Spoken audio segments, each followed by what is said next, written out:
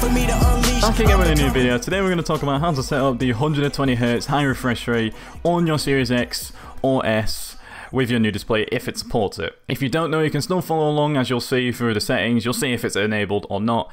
But yeah, without further ado, I say we'll just get into this. Also, if you want to see a little demonstration of the difference between 120 FPS and 60, which will be enabled if you have 120Hz display versus a 60Hz, check the video that I will be linked in the description. I'll show a quick snippet on the screen as well. In that video, I'm also talking about a monitor that can actually do 120Hz on the Series X and S. So yeah, if you want to check the rest of that out as well, you can, but I'll leave a timestamp to the specific point where that actually occurs. Alright, enough of that, let's go. First, you want to make sure you use the HDMI cable included with either your X or S, just to make sure you can actually get 120Hz at 1080, 1440 or 4K. Bearing in mind the Series X one can go all the way up to 4K 120Hz, including 1440p and 1080, whereas the S's cable maxes out at 1440p 120Hz. It still includes 1080p though, but 4K 120 is off the limits for the S, so if you're going for that, you'd want the Series X to match with that. Either way, once you've got the correct cable, just pop it into your console, pop the other end into your TV, boot the console of course, head to settings, general, and TV and display. Now here's where you see the option for resolution, and directly under that,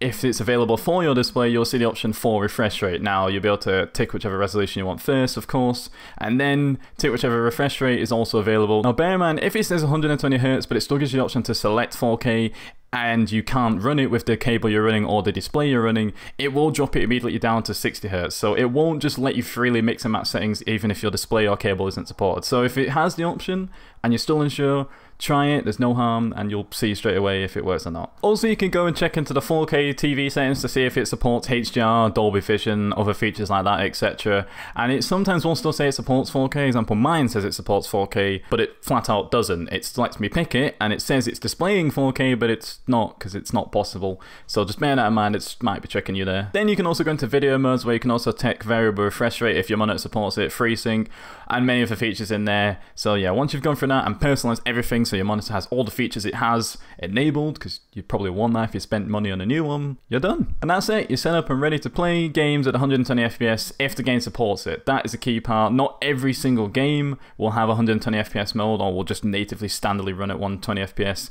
all the time. I know games like Call of Duty Black Ops Cold War is one I'll be out for. Ori and the Will of the Wisps, I forget the name of that every single time. That supports 4K 120, so that's actually really nice, but not every single game has it, and some that do will be paired with lower resolution modes, so beware. But yeah, you're ready for it whenever it happens. That's it for me. Thanks for watching. Like if you enjoyed, if it helped out in any way. Questions, leave them in the comments as well. I'll see you all in the next one. See you. Lately I'm feeling so restless, trading my sleep for my goals. And lately I'm acting so reckless, spending my money on clothes. Buying that Gucci don't make me feel any more better than shopping at Kohl's. But I did it anyway, cause I be seeing it when I be looking at